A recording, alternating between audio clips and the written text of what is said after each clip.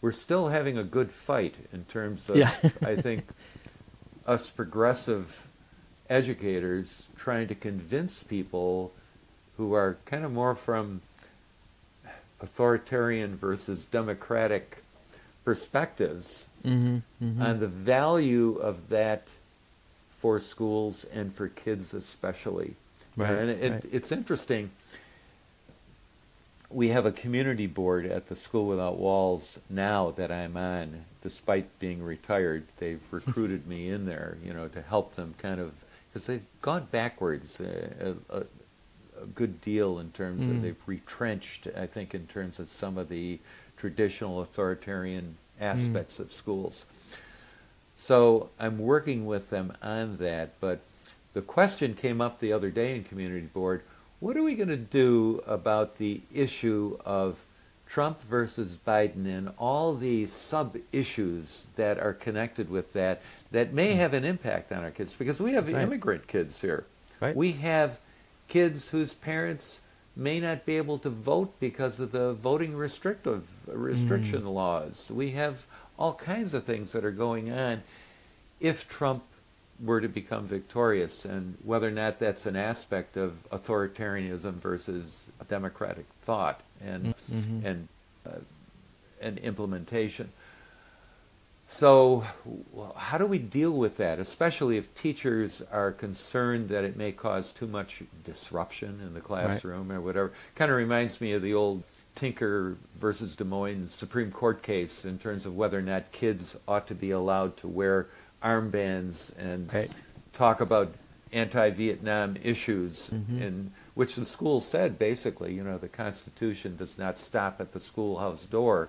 There should be famously, availability of kids, and unless there's specific indications that there's going to be violence, no, you can't stop it because it might be. But so anyway, that issue of authoritarianism versus democratic behavior, I think, is not only reflected, I think, within this election, but it also becomes more prominent in terms of, well, let's look at ourselves. John Dewey said, it's not preparing kids for society and for democracy. Schools are democratic institutions. That's right. So let's deal with that stuff right here in terms of how democratic are we versus authoritarian. So yeah, and that's an sidelight. Yeah, exactly. I mean, that's one of those central issues that kind of spans all the way from the schoolhouse to the state house. The default in our society seems to be more authoritarian, and there's a principle actually that called subsidiarity that is the opposite. Subsidiarity means that decisions should be made at the lowest possible level in an organization, and so it actually came out of Catholicism. But it's a principle that really, like I was just reading yesterday about how Jonathan Haidt, psychologist, I forget where, but he and a guy named Lukianoff wrote a book, Coddling the American Mind, I think it's called, and they were talking about how a lot of what goes on in social media is exactly the opposite of what you would learn in therapy as positive ways of dealing with things mentally. So it tends towards catastrophic thinking, like worst first thinking is another way of saying it, or black and white thinking, there's no gray. And a healthy human mind tries to mitigate against those ways of thinking because they tend towards ill health, mental ill health, rather than well-being. And so part of what a controlling system does is it tends to kind of create this defaults to distrust and control, which we know from self-determination theory is exactly the opposite of what is actually conducive to human well-being. So subsidiarity is an organizational principle that I think I think it's important to have a word for it because it's a lot easier to point to it and say, well, we should be thinking about subsidiarity. How you achieve subsidiarity actually changes depending on their context. So a small school of 50 kids and 4 or 5 adults is going to necessarily look different than a school of 250 kids and what probably a dozen or so adults.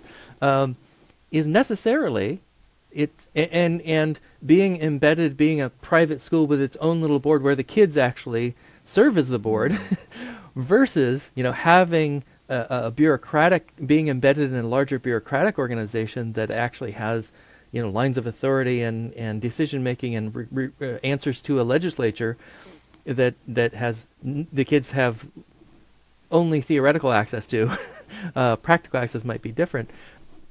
Is you have to recognize that those are different things, and so it's an ongoing question: is what does it look like for us to to push decisions as low as we can go?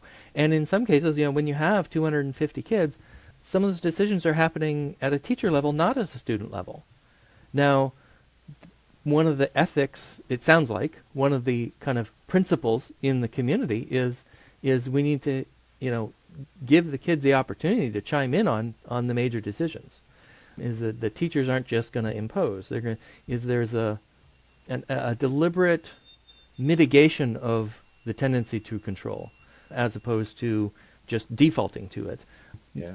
And that's another thing that I think, I was just making notes this morning as I was waking up, is that's a property, I think, of the agentic schools, is that there has to be a mechanism to undermine the tendency towards control. It has to be explicit and it has to be deliberate. And it sounds like the way you've described it is that's an active part of how School Without Walls actually works. Well, we're trying to move back in that direction, and right.